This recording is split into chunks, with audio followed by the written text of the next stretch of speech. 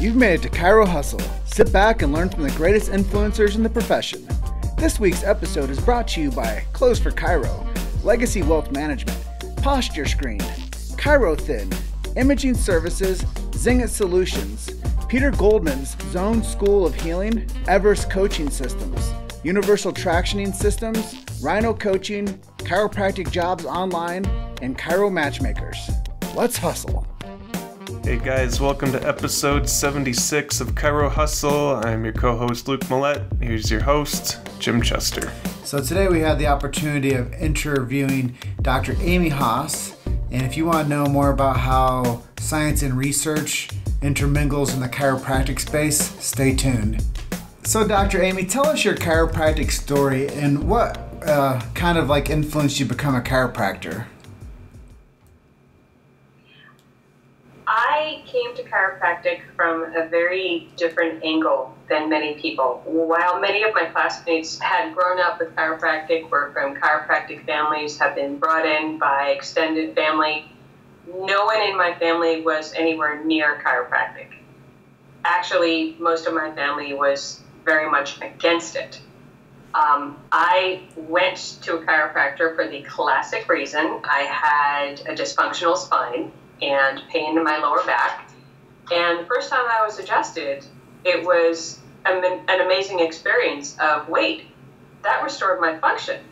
There's something to this. And that was the first time that I recognized there was anything of validity to chiropractic. And I used that word very deliberately.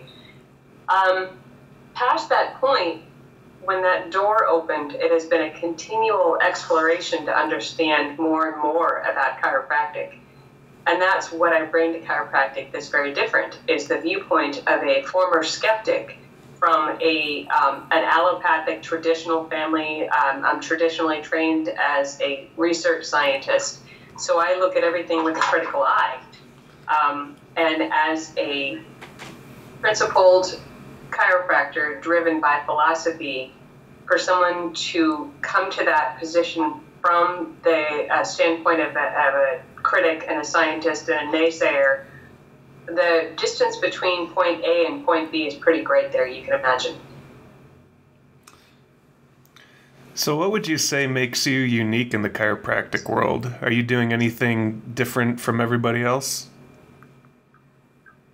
Since I don't know exactly what everyone is doing, that would be a somewhat difficult question to answer, and also because we all do things differently. No one's really right or wrong. There's just different variations on how to approach. My approach is definitely unique unto itself because of my training as a scientist. Anytime I approach a human being with a problem with their spine and nervous system, I'm going to ask the question, what is the underlying problem, just like anyone else? And then I'm going to gather some baseline data, just like many other chiropractors. And then I'm going to fit together a puzzle of what I think is going on with the person. And then that's where my approach is going to be a little bit different than many people. I will experiment with different adjustments on a person until I find what elicits a response in the patient's neurostructure. And I'm going to use the four magic words here. As measured by what? I fully respect innate. My goodness gracious, I fully respect innate. And yet, as a healthcare practitioner, I want to make sure that I am eliciting a response from the body and from innate that I can see and feel and trace to ensure that I'm helping the person head in the right direction, if that makes sense. Yeah. So that's something different that I bring. I guess if I could ask the question in a different way, you were one of the speakers at Mile High this year, right? Mm-hmm. Do you do other speaking engagements? Do you advertise yourself as a public speaker? How often do you do things like that? Not really often. I'm actually a very private person, and I've spoken at a couple of very select events where I want to support the mission of those who are putting on the event. So, for example, Scotty Garber and Daniel Knowles and Jonathan Bertarame, they're bringing something great to their community, to their world, and that's something that I want to support. Would I advertise myself as a chiropractic speaker? No, there are plenty of people who can do that wonderfully, and I think I'm going to leave that to people who really are excellent at it. I will pitch in as I can, but I'm by no means the expert, and I don't want to be. Well, just for my 2 cents, I thought you did a great talk, and I think more speaking engagements could be really cool, but that's totally up to you. Thank you. Can I tell you a little secret about Mile High? Sure. Did I mention at the time I know I spoke with Jim about this. I had a mild TBI about 6 weeks prior. I was having post-concussive syndrome that week. Oh, wow. I could hardly see straight. Oh, man. I almost fell over on the stage. There was at one point I was having an anxiety episode, and I'm like, Amy, get it together. So thank you very much for your feedback. I'm glad I was able to fake it well. Yeah, that makes it even more admirable that you did such a great speaking job. I have no idea what I said. Well, I think turning the conversation a little bit of how you've been able to mesh research and science with chiropractic. I know you're doing some really cool stuff, and one of the topics I remember you talking about heavily was HRV, which is heart rate variability. And that's something that measures outcomes. And I know you being a scientist and a researcher, that's probably something that speaks to it's in your wheelhouse to communicate that to people. So can we talk a little bit about heart rate variability and outcomes with chiropractic? I'd love to, and I'm going to actually take that and I'm going to grow it a little bit with you so we can see where that fits into a bigger picture. According to Stevenson's 33 principles, one of the main functions of intelligence is to enhance the body's ability to adapt to its environment, to use universal forces to maintain our bodies in a state of optimal health and adaptability. So if that is the purpose of chiropractic, adaptability, then as chiropractors, what do we want to be measuring as outcomes? Adaptability. So what are some of the objective ways that we can do that? There are several different, possibilities that come to the top of my head. Paraspinal thermography is an excellent way to monitor adaptability. If a person shows a consistent pattern on either their Titron or their Insight scan or their neuroscope scan, that indicates a physiology that is restricted in its dynamic ability to adapt. So having a pattern means you're not adapting unto itself. So that's one way to measure adaptability. That's kind of a binary, is it there or is it not? Then you can think about quantitative ways that can show you in a more linear fashion, are you adapting better? Are you adapting worse? One classic way to do that is actually in exercise physiology. You can measure how long it takes for someone's heart rate to restore to its normal resting level after an intense workout. The duration of time that it takes the body to restore to resting physiology is a reflection of how well the body is adapting to its environment. So that's another classic test for adaptability. And then, of course, heart rate variability is something that, as a scientist, has caught my interest because it ties together the idea of adaptability, which is quantifiable, measurable. It ties Stevenson's 33 principles and the purpose and philosophy of location and correction of vertebral subluxation-driven chiropractic. It ties all of that to a huge scope of literature in the greater science realm that supports us. So do you have any favorite mantras or motivational quotes that keep you fired up about what you do? Mine is really simple. Give the body what it needs, take away what it doesn't, and give the body time. And I'm going to add to that. So give the body what it needs, take away what it doesn't, give the body time, and get the hell out of the way. That's a good one. I just work here. I'm a catalyst. It's innate intelligence that does the healing. I just help to promote a situation where that's possible. Yeah, and I found that that's a lot of the times with chiropractic and people getting care is getting them to the point where their body is able to receive care. And I think that a lot of times people, their bodies are in a very high level state of flux with stress and a very high level state of flux with, past injuries and the way that it's been contorted and healed itself up. And then most people are dehydrated and highly inflamed. So getting people to have the optimal body to actually put chiropractic into the nervous system and allowing the body to respond to it, I'm sure that that is the greatest outcome, is taking what doesn't belong out and giving the body what it needs and then getting the hell out of the way. Mm-hmm. And that, like you're talking about, has to be done in layers with the greatest respect for where the person is. So, do it all at once. The definition of rapid change to the body is not correction. The definition of rapid change to the body is trauma. So by definition, any corrective process with the body has to be done stepwise and gradually. So how do you think chiropractic as a profession might improve or change if more doctors had a heavier background in science like yourself? In my own experience, my patients tend to respond really well to something they can connect with, not just on an emotional level, but also on a mental, kinesthetic.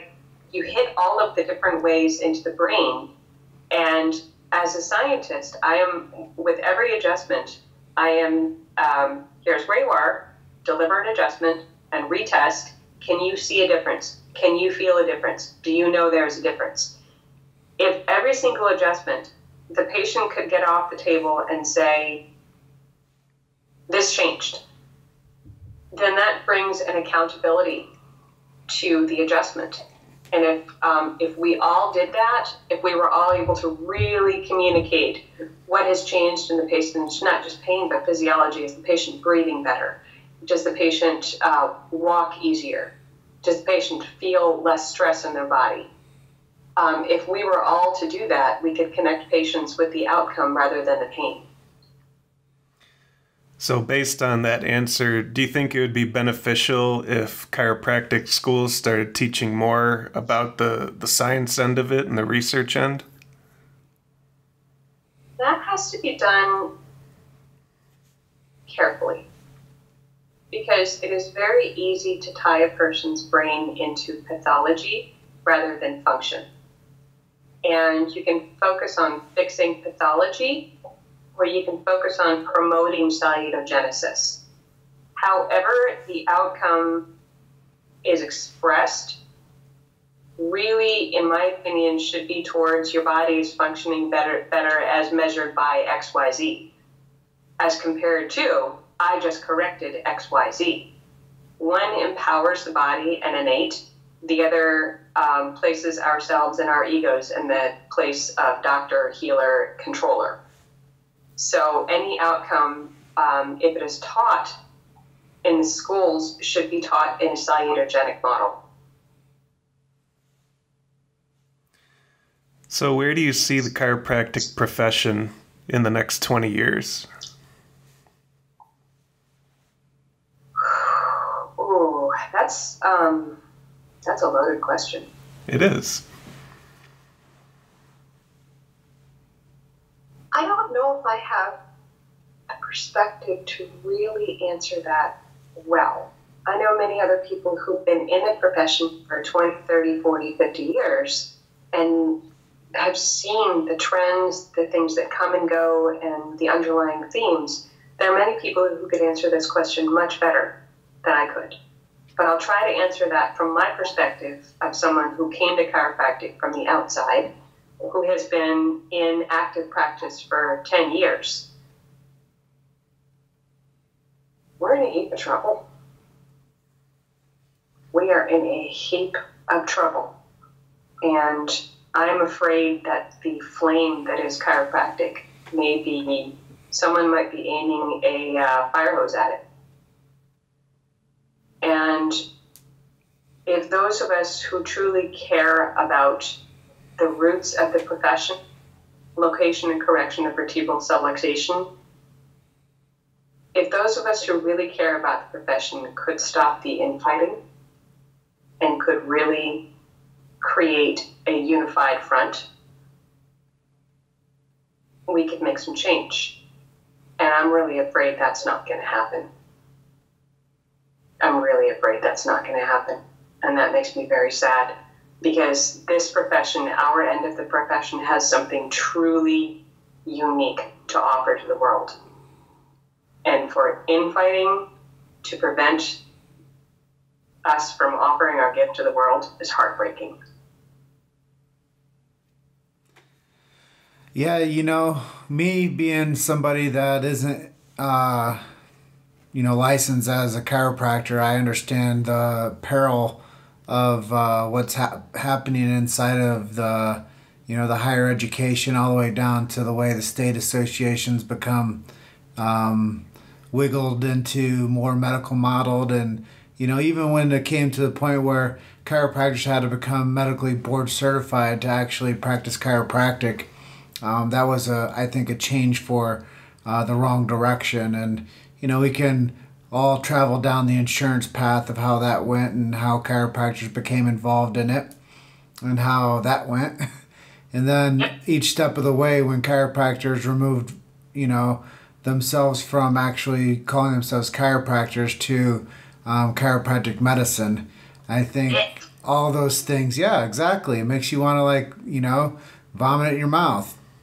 Yeah. But when we talk about it, it's the truth of the matter is that the house is burning down a little bit and we're watching it. And I think that, shame on the people that can't get it together and to support each other and to know that we're all on the same team. And then again, we have big guys that are out there watching the chiropractors quibble with each other and be snarky towards each other, whatever it might be, the school, the technique, the group that you run with. The powers that be are out there watching, and they're just wringing their hands saying, yes, the plan is working. The chiropractors don't like each other, and we're watching it burn down around with them. And they're happy to see that, I think. So, anybody listening to this should call up 5 of your chiropractic friends and ask them how they're doing and if there's anything you can do to support them, I think. And I think it has to be, like we discussed in the past, a grassroots level approach. And chiropractors have to be true to each other, number one, but there has to be vision. What is the outcome? What is the outcome that chiropractors want? And I think that that's something that has to penetrate the consciousness of the chiropractic profession. What does the chiropractic profession want that is vertebral subluxation based, that is innate intelligence scoped, and that believes in those things? What is the chiropractic profession going to deliver to themselves? I think that's the bigger question, is what will the chiropractic profession accept? What will they accept for themselves as the course of the profession changes? Because obviously we all have to understand that anything that we're involved with is in a state of flux. So right now we are in a state of flux where we have to say chiropractors, principled, have to come to this realization that they have to stand up for each other. And that has to stand up for the big idea, which is the chiropractic profession. Otherwise, you said, it's not healthy to look down the path and see what might become. I would really love to see, just across the board, all of us set aside any ego, any personal agenda, and say, what's more important here, me or the profession? And really focus on the profession in ways we can band together rather than shoot each other down. If we actually did that, if we actually banded together on a common platform, on a common goal, I mean, we've got enough people with passion in our profession that we could make the world turn. There's not lack of money or resources from the chiropractic profession. It's just lack of stability and unity. Yeah. I would thoroughly agree with that. Mm-hmm. So we're going to turn the page here a little bit and talk about marketing a little bit. How do you use media to your advantage, whether it be social or traditional? Here's where you're totally going to laugh. I'm so swamped in my practice right now that I made an essential error in constructing my practice. I grew faster than I could create infrastructure. And the infrastructure that I have not created is a social media platform and a social media strategy. I put up the occasional post on Facebook, on our Facebook page, and I have a website, and that's about it. Well, it sounds like that's all you need right now. My patient influx is driven by referrals, and those referrals are driven by results. I've always worked by the premise, do the right thing and people will talk. You've made it to Chiro Hustle. Sit back and learn from the greatest influencers in the profession. This week's episode is brought to you by Clothes for Chiro, Legacy Wealth Management, Posture Screen, Chiro Thin, Imaging Services, Zingit Solutions, Peter Goldman's Zone School of Healing, Everest Coaching Systems, Universal Tractioning Systems, Rhino Coaching, Chiropractic Jobs Online, and Chiro Matchmakers. Let's hustle. Yeah, it's great when there's certainty in the market to where, you don't have to fish in the same ponds the way other people fish. And I think that that's something to be said about a referral-based practice. And, it could also be said that, hey, you have an awesome referral-based practice. Why don't you do more and do social media and hire some people to help you? So it could be taken either way. There's an argument for that. And I've got so much on my plate right now that I really need to kind of contract where I am and identify the areas that I really want to focus my energy. And any kind of marketing program was probably something I should do. It's on my list. Yeah. Right up there with, yeah, never mind. So, do you have like a type of referral rewards program, or is everyone just referring other people because you're that good? Well, I thought about doing a referral rewards program with Starbucks cards, and then I used them all. So it didn't work so well. No, I don't. I haven't. Oh God, when's the last time I did that? No, it's just ask people to, if they have someone that they know of, I'm here. Awesome. So do you have a favorite app or technology to keep you engaged with your audiences? I do use Facebook to put up, some promotional, not even promotional, just inspirational posts every now and again to help people focus on their health, focus on what they can be doing to promote their health. I don't really use those to gain patients at all. That's more about connecting with the patients that I do have. My practice is much more about retention and less about gaining new patients. So I do use social media platforms to engage existing patients and, keep them up to date and part of the family. And this isn't a scripted question, but I'm just interested. If you were to recommend people out there that were listening to this podcast episode, who would you recommend people to kind of trend with and follow in the chiropractic space? People you think that are doing a really good job, whether they're doing coaching or marketing or seminars or strategy for chiropractors. Who would you say are some good people to keep your eyes on? Let me think about that for a minute. That's going to be an interesting political question because, unfortunately, I am at the crossroads between two groups of people that I respect very highly that have had a falling out. So, that said, I am a board member of the Mass Alliance for Chiropractic Philosophy. And everyone in that group, these are my friends, my people, my family, my mentors.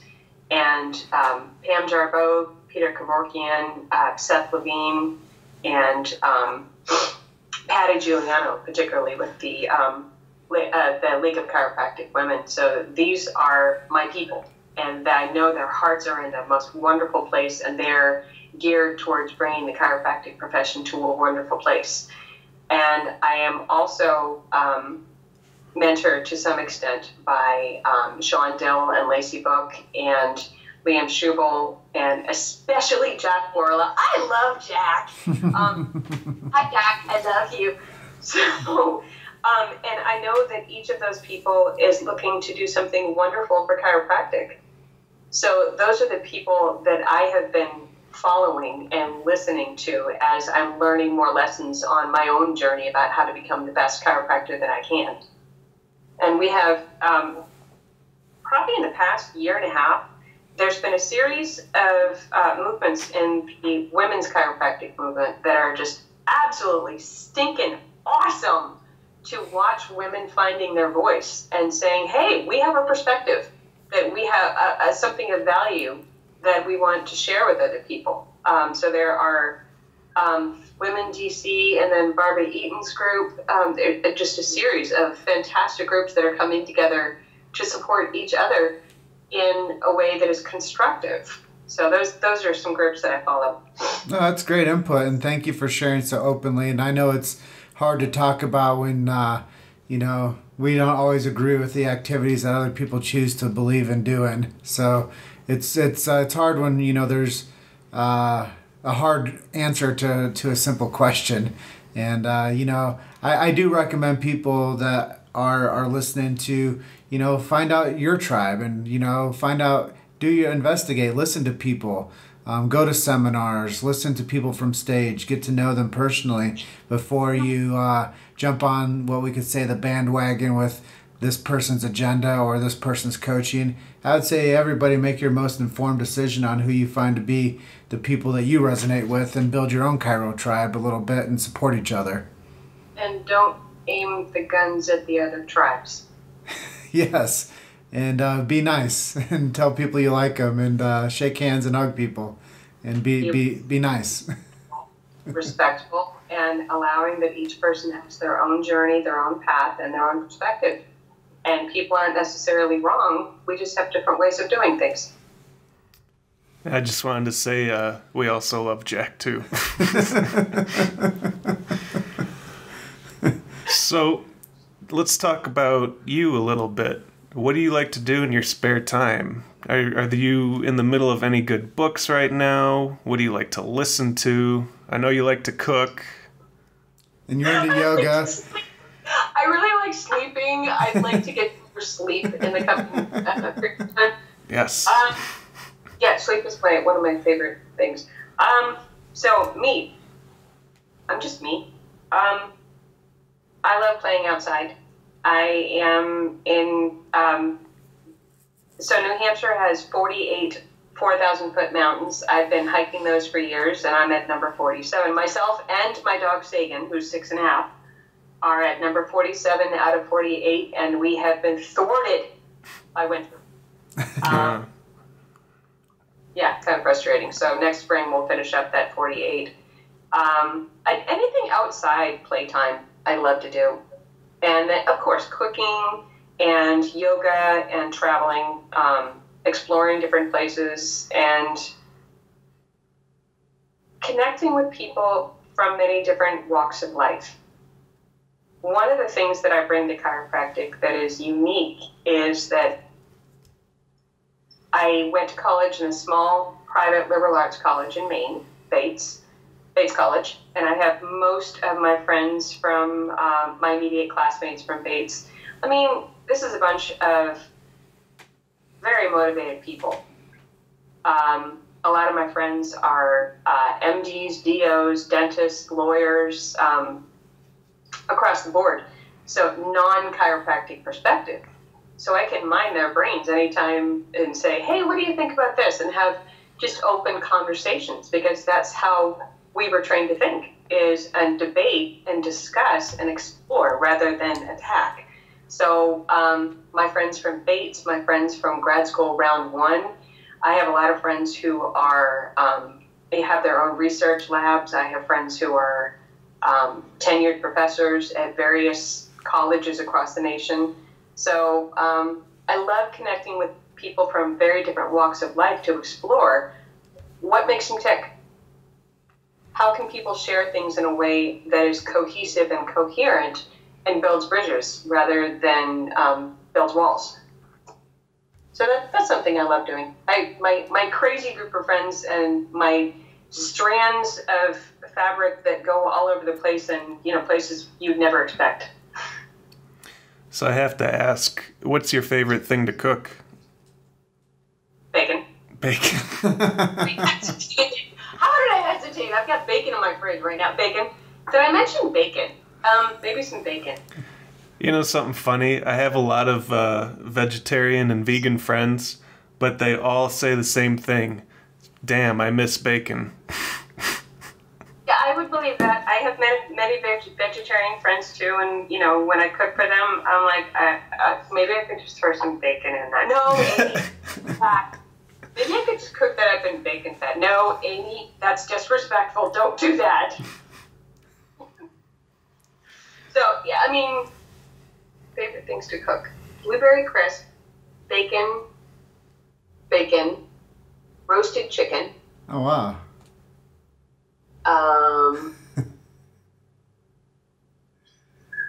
Oh my gosh, I'm getting hungry. Chipotle. I like to cook Chipotle too. You like to go to Chipotle. I'm getting hungry now too. I think something I'm going to cook in the course of the next week is bison bacon chili. Oh. Paleo bison bacon chili. I'm getting hungry. That sounds amazing. How did a chiropractic podcast turn into a cooking show? Because bacon. Bacon. Well, we're actually coming up on the tail end of this episode. What are some social media or website links you can give people if they wanted to reach out to you or learn more about you? Well, I'm boring, but Chiro Nerds is something that Bruce Steinberg and Jen Steinberg and I have been creating. It's still kind of in the early development process, where we're hoping to create a resource to bring relevant scientific findings from the outside scientific literature that are that relate to chiropractic and translate it in a way that means something to us as practitioners that we can translate to our patients. So Chiro Nerds is, let's see, we spell it weird. It's ChiroNeurds.com, and we have both a Facebook page and a regular website, and the spelling is all Bruce's fault. So, other than bacon, is there anything else you wanted to talk about that we didn't get a chance to ask you? If there was one thing I would offer to people as they're thinking about patient care, to think about how their care is perceived by the patient. And is the patient getting what they came there for? And as measured by what? 4 magical words that could be applied across the board to results-driven chiropractic, as measured by what? I'm improving your adaptability, as measured by what? I'm improving your health, as measured by what? I'm bringing more life to your years and years to your life, as measured by what? So if we can work on those 4 little words and answering those questions, we can strengthen ourselves from the inside out by holding ourselves accountable in a way that is more easily digested by our patient population. Yeah, I just came back from Dan Bay's Clothes for Chiro Masterclass in Chicago, and one thing he was really trying to incite in people is measurable results. Mm-hmm. Yeah, tangible, measurable results. I'm forgetting what the 5 senses are. I know auditory, visual, kinesthetic, whatever the 5 senses are. And I think Dan talks about this a little bit. Did he talk about that this past weekend? I don't remember because I was filming also, so I couldn't pay attention to everything, but he may have. That's one thing to keep in mind, as measured by what, and you think about how a person perceives you, hitting each of those five senses to make sure that you're connecting with the patient. And I agree too, and I think that that's a really good place to say we appreciate you sharing with us and opening up some minds as to what their chiropractor is actually doing, and how the perception of the chiropractic patient base is actually viewing what they get. And I think that that's a real important conversation as we go forward as to what are you delivering and what is the person getting. And I think that a lot of times people are really interested in outcome whenever it comes to anything that they're dealing with. People want to find out, why do I continue and what's in it for me? So I think what you said is really important. And I just wanted to give a quick shout out to Dan and Sean and Jen with Close for Chiro for being an amazing sponsor of the Chiro Hustle podcast. They were one of our first sponsors, so thank you. It's great to bring them up in our cultural conversation of chiropractic, because they are doing great work out there helping so many people with their systems to get people into offices and keep them under care, because I think that that's one of the greatest challenges for all chiropractors, is selling the most beautiful profession. I have not taken their workshops yet. That's the reason I didn't bring them up and recommend them, because I haven't personally experienced them. I've had a ton of my friends who've gone through their masterclass and gotten great results from their work. And their masterclass is something I'm intending to take next year, actually. Yeah, I'm learning how to close. I'm not even a doctor. It applies to anything. It's psychology. Well, that pretty much wraps up this episode. I want to thank you so much for being on our show today. Jim and I had a lot of fun with you. Thank you for having me. I hope I've contributed something. Bacon. Bacon. Yeah, you're a lot of fun, and I appreciate you taking some time out of your busy schedule to share with us today and our audience, because you're right. There is a big voice for the women chiropractor, and your contribution is necessary, so thanks for stepping up and sharing. Thank you for having me, and I'm glad to share. And we just want you to enjoy the rest of your day, okay? Will do. You guys too. We will. See you, Amy. Okay, see you later. Bye. Bye. Thanks for listening to Chiro Hustle. Don't forget to subscribe and check back next week to continue hustling.